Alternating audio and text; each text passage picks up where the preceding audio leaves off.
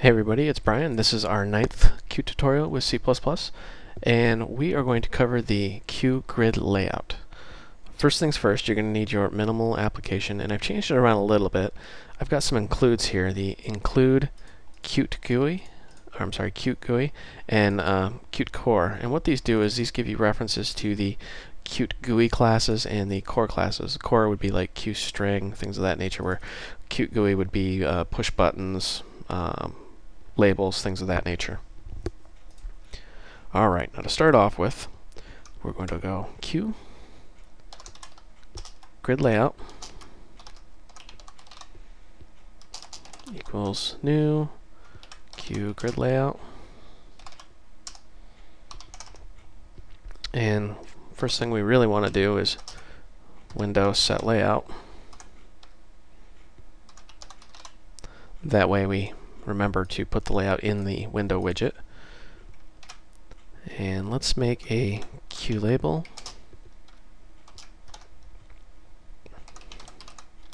Call this label 1. New Q label. And we'll say the text of that should be name. And let's make a Q line edit.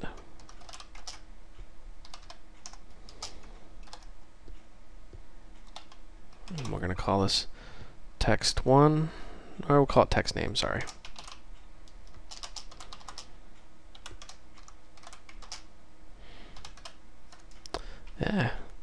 Can't type today, my keyboard's being kind of funky.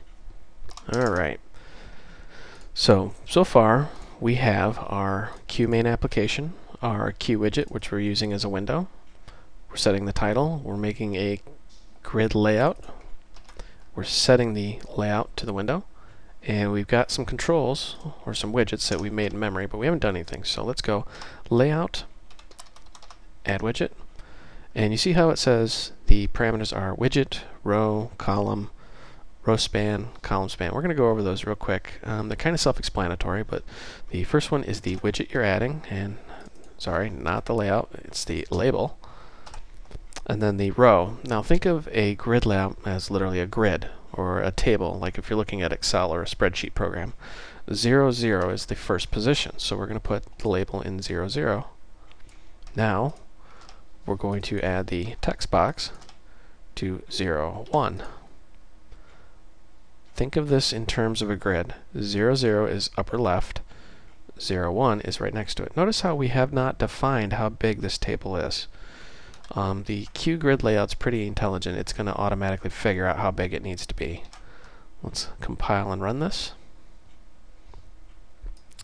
And there's our application. Now notice how it's nice and neat and lined up, and we didn't really have to do anything. And we can resize it as well. Alright. Now let's actually copy and paste a few more of these. We'll call this label 2 and text name 2, and we're going to copy that, paste it here. Now we can't add them to the same position, so what we're going to do here is we're going to go down a row. So we're going to say row 1 and then row 1 column 1. Alright, compile and run this. Now something is amiss here. What is going on? Let's look at our code, see if we can figure this out here. We've got label 1 used twice, that's why.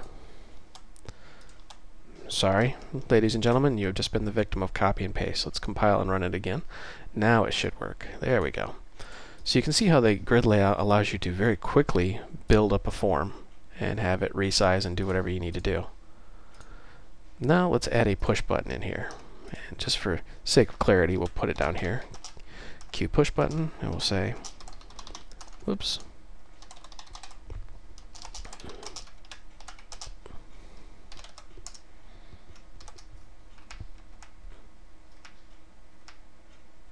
And we'll say OK for the text. And we're going to add this in. Whoops, let me grab that. I've been playing Call of Duty Black Ops, so my gaming mouse and gaming keyboard are really tweaked for the game and not for typing. And we're going to add the button in there. And we're going to add this to 2, 0. And this time we're going to say, how many rows do we want this to span? 1. How many columns do we want this to span? 2.